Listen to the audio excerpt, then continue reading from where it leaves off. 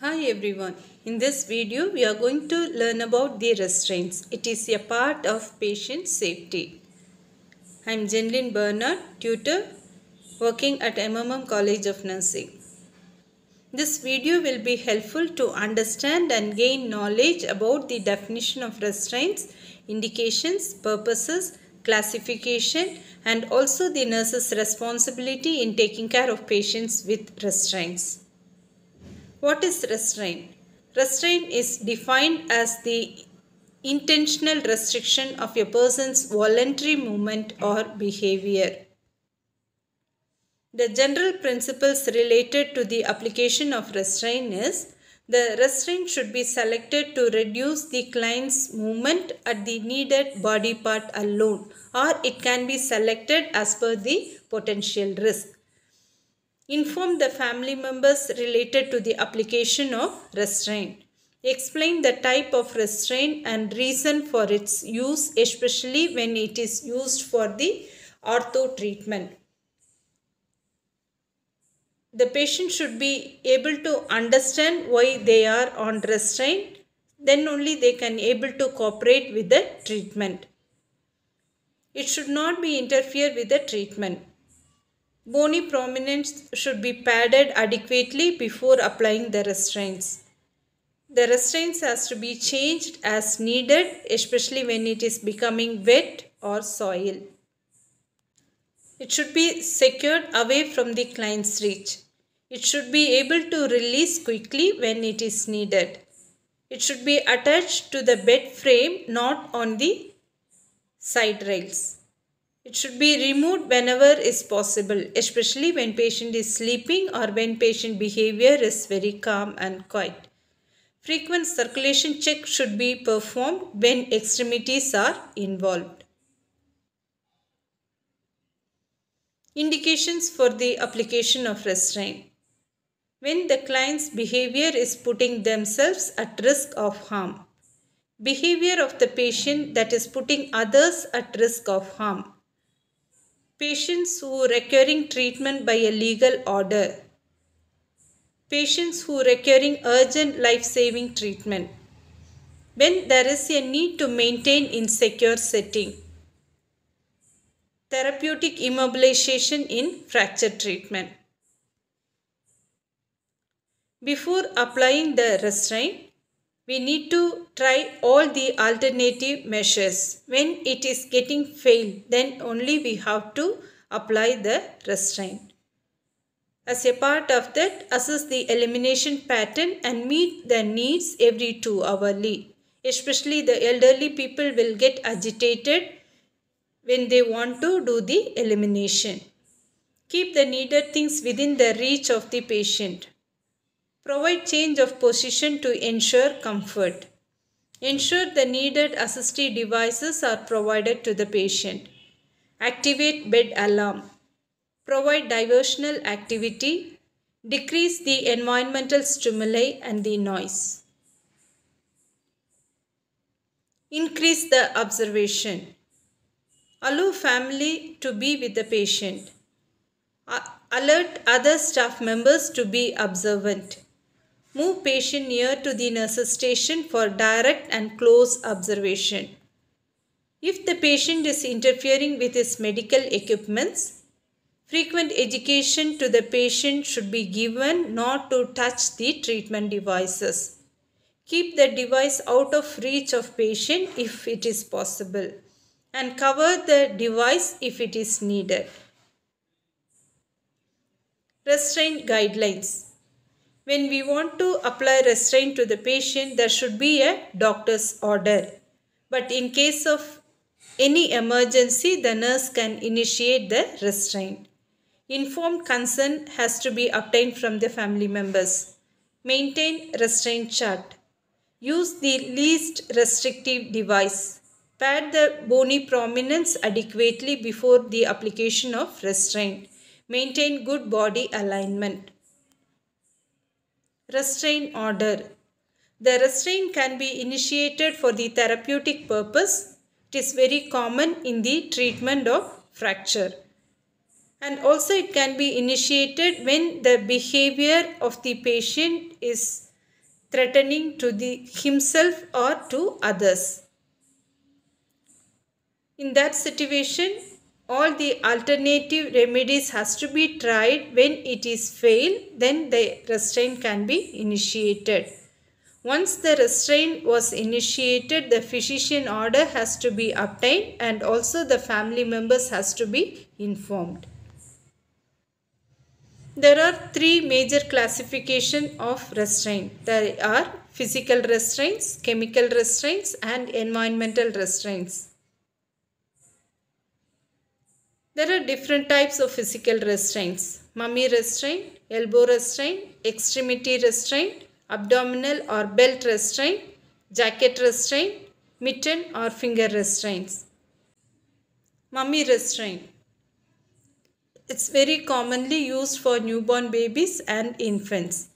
In this technique, the baby will be draped with a soft cloth, so the mobility within the cloth is possible, so that the baby will not interfere with the therapeutic procedures.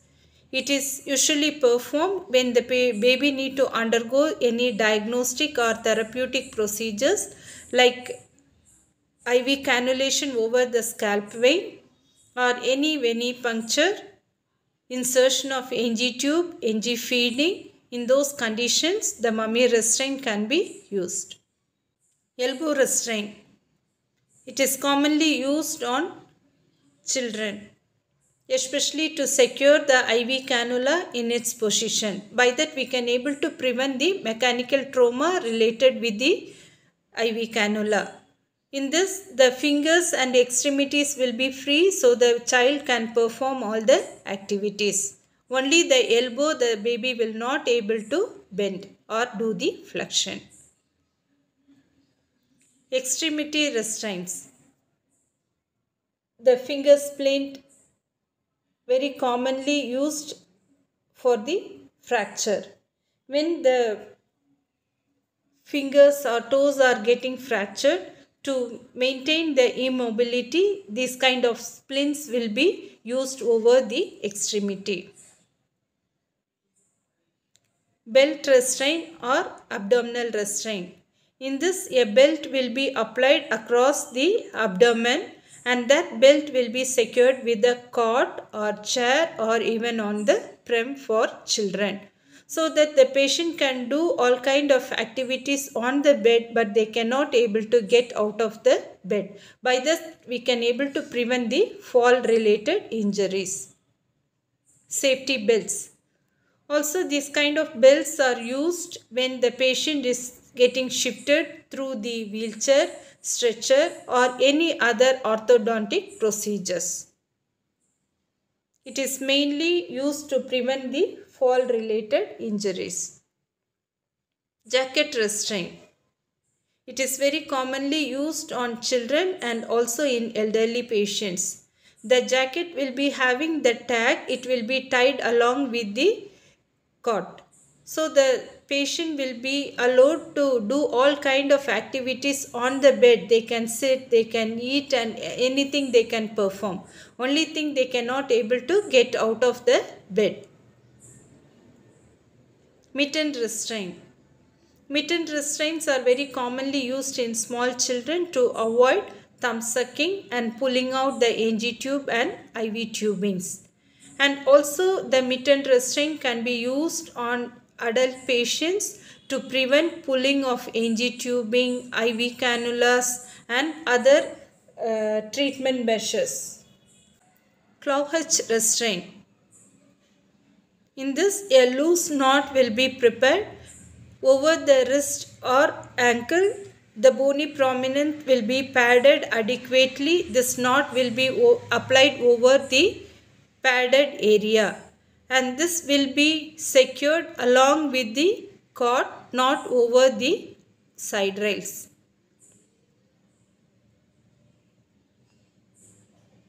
Chemical restraints.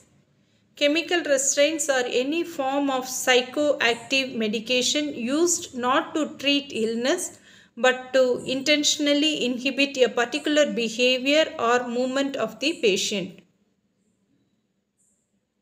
Environmental restraint. In this, the patient can able to walk or roam around freely, but they cannot able to come out of the room. In this condition, we have to make sure the patient room should not be left with any harmful devices, especially metal fork, knife, all those things cannot be kept in the patient room. This is very commonly used for the violent patients. Potential risk and side effects of using restraints.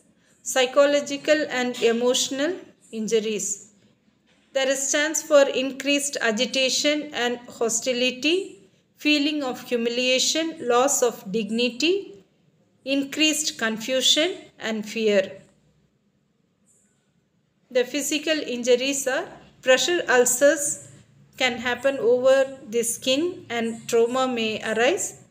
Decreased muscle mass, tone, strength and endurance. Contractures, loss of balance, increased risk of fall, reduced heart and lung capacity, physical discomfort and increased pain. Increased risk for constipation and fecal impaction, high risk for incontinence and urinary stasis, obstructed and restricted circulation may happen, reduced appetite and also lead to dehydration. In severe form, it can cause death also. Nurse's responsibility.